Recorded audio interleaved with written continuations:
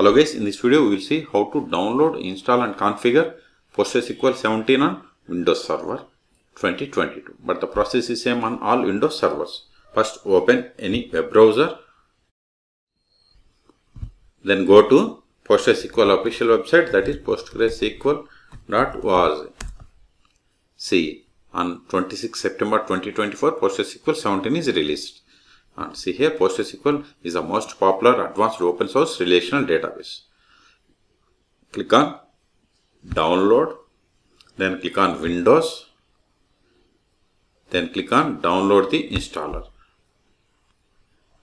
See here, we have the PostgreSQL version number 17.0, that is the latest version. So click on this download button. No need to register anything. Your download should begin in few seconds. Otherwise, you have to click on this click here. Here you will see the download. Go to downloads and verify. See, download has been started and its size is 371 megabytes. Wait until download completes.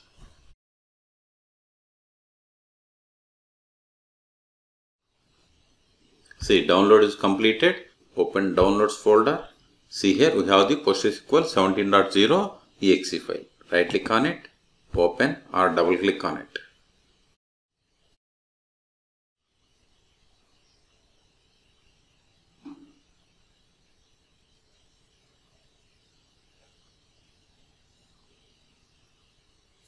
Then click on next. See, this is the installation directory. If you want to change, click on this browse button and change the location. I'm okay with the default location, then click on next. See, by default it is going to install PostgreSQL, pgadmin, stack builder and command line tools. I want to keep all the checkbox as it is and click on next. See, this is the data directory location. If you want to change, again click on browse, otherwise click on next. Now provide the password for the PostgreSQL super user, that is Postgres. Okay, so provide the password, then click on next. See, this is the default port for the PostgreSQL. If you want to change, you can change, but keep as it is and click on next. Locally settings, select the locally from the list. I am going with the default one, so click on next. See, this is the installation summary. If you are okay with all these settings, then click on install. This confirmation, click on install. See, installation has been started.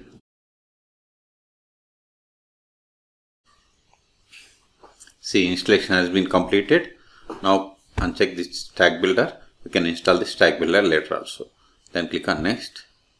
Now go to start. Then see here we have the folder PostgreSQL 17.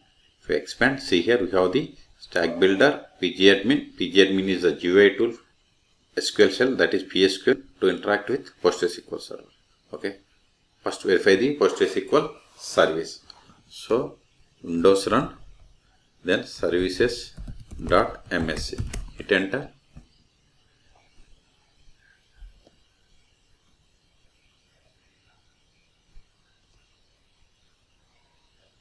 If you press P, see here we have the PostgreSQL service 17 and it is running. Okay. So now open PSQL. Go to the PSQL shell. Then give the server host name is localhost. So give enter database Postgres, port same, username also Postgres. Then provide the password of the Postgres that we have given. Hit enter. See, we have connected to PostgreSQL server, but this is PostgreSQL client version. So let us verify the version of the PostgreSQL server. Select version. So see, we have installed PostgreSQL 17. If you want to see the list of users, give the \du. See, we have only one user, that is Postgres. Still, if you want to change the password of this Postgres user, use the command alter user Postgres with password, then provide the new password. Okay, this is the way. Okay, if you want to see list of databases comes with PostgreSQL installation, give the \l. The comments that starts with / are called as meta comments. See here we have these three databases comes with PostgreSQL installation, and this is the owner name, and these are the collection settings and other settings. Okay, so If you want to create a database, create database articles. Then put semicolon at the end. See, database is created. See, we have new database articles and Postgres is the owner name. If you want to create user, create user James with password. Then provide new password.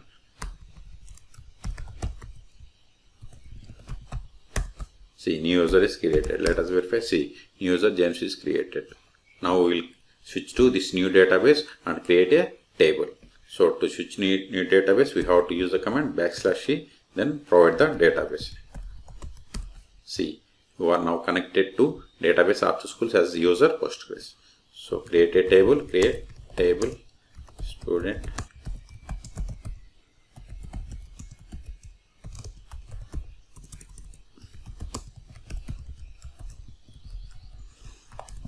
One table is created. Let us verify list of tables. See, I have one table that is created in schema public and one is Postgres. So insert some data into this table. Insert into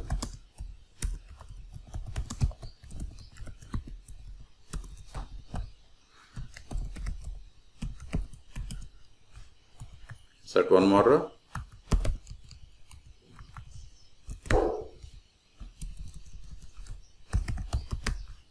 Insert one more row. This time I am not going to change the S number. It will throw error. See, duplicate key value violates unique key constraint. Why? Because we have defined this S number column as primary key. So we can't give the duplicate values in this primary key columns. Okay. So give the unique value. Okay. See, we have successfully inserted. Let us verify data. See, these are the rows available. If you want only the particular column values, just give like.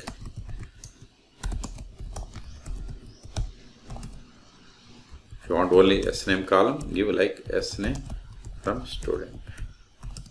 Okay. If you want to find the configuration file location, just give show config_file. This will give the PostgreSQL server configuration file location. See, PostgreSQL configuration file is there in this location and this is the file name. If you want to see the HBA_conf file, give HBA_file. This is the HBA_conf file. HBA means host based authentication. It contains access rules. Exit, press any key to exit. Until now we have connected with PSQL shell. Now we will see how to connect to PostgreSQL server by using pgadmin. Hit enter, start. See, here we have the pgadmin for. Click on it. Now click on add new server or right click on servers, then select register, then select server, then provide the name. Name can be anything. Then go to connection tab. See, here you have to provide host name or address. Host name is localhost because PostgreSQL is installed on this PC. If it is installed on some other server, then you have to provide host name of that PC or that machine or IP address. Then port number 543, maintenance database Postgres, username Postgres, then provide the password of this Postgres user. It can be anything, not only Postgres, you can give the James also. Click on save. See, we have successfully connected to PostgreSQL server. Expand it, expand databases. See, here we have the database articles. If you expand logins and group roles, see, here we have the group roles. If you want to create database, right click on databases, create, select, then database. Then provide the database name R2 test.